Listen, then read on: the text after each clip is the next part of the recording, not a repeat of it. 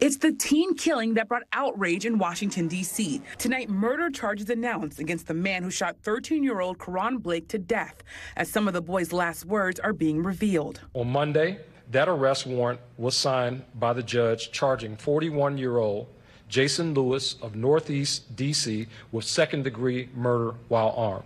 According to the affidavit, after being shot by Lewis, the teenager can be heard on recordings yelling, quote, "I am sorry, please don't, and I am a kid." The murder charge comes after Karon's family and a number of community members spent weeks demanding authorities identify the shooter and make an arrest.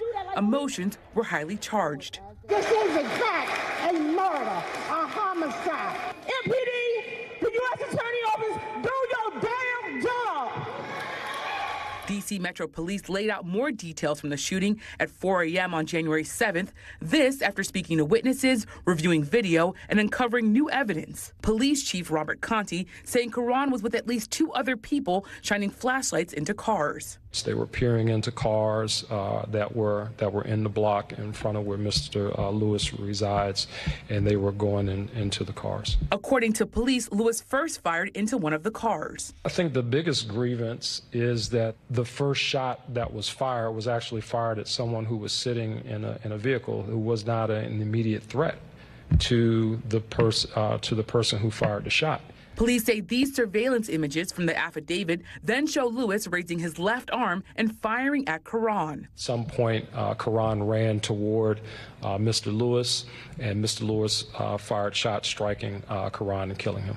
He was standing outside of his door, but still on the property. According to the affidavit, a witness told police that Karon got about 5 feet away from Lewis before they heard the shot. Mr. Lewis, in this case, was a licensed concealed carry permit holder on his property when the shooting happened. Conti said Lewis, an employee for the D.C. Department of Parks and Recreation, made, quote, somewhat of a self-defense claim. If the prosecution introduces evidence that Blake said things like, "I'm sorry and I'm just 12 years old," this could be devastating for the defense because it tends to show that this person was not a threat to the defendant. An attorney for Lewis said his client maintains his innocence, writing in part, "While this is certainly a tragedy, once all the facts are heard, I believe that a jury will find that there was no crime here." Karon's family spoke to Tom just days after the shooting. Even though he snuck outside 3 or 4 o'clock in the morning, he still shouldn't have got shot for playing with a car. This man shot my grandson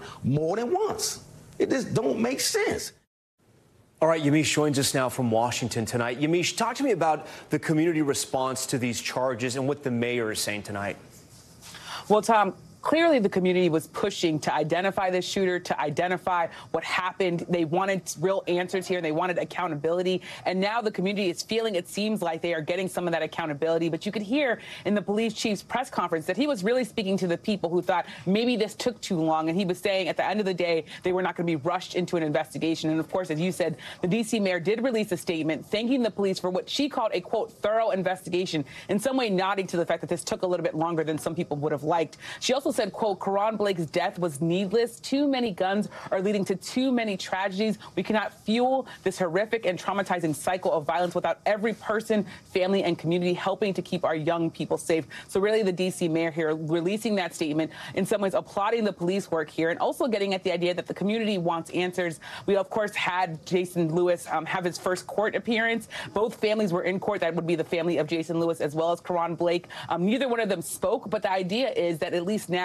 the process is moving forward in a way that people were hoping it would, Tom. Thanks for watching our YouTube channel. Follow today's top stories and breaking news by downloading the NBC News app.